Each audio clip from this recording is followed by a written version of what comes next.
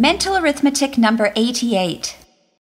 5 times 5, subtract 5 and subtract 5.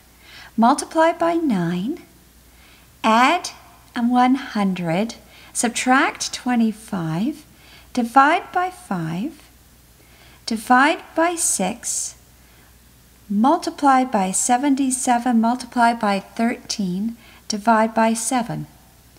Subtract 1, subtract 10, divide by 99, add 3, and multiply by 5.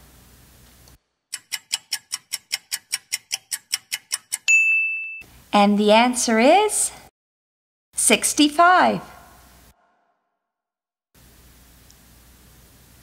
Starting at the beginning of the equation, you have 5 times 5, which is 25. Subtracting 5 and then subtracting another 5 gives you 15. Multiplying by 9 is 135, and adding 100 is 235. So subtract 25 from that and you get 210. Dividing by 5 is 42. Dividing by 6 is 7.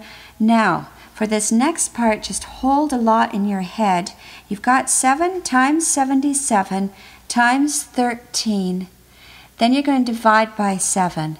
Well, that's the same as saying 7 times 77 is 7 times 11.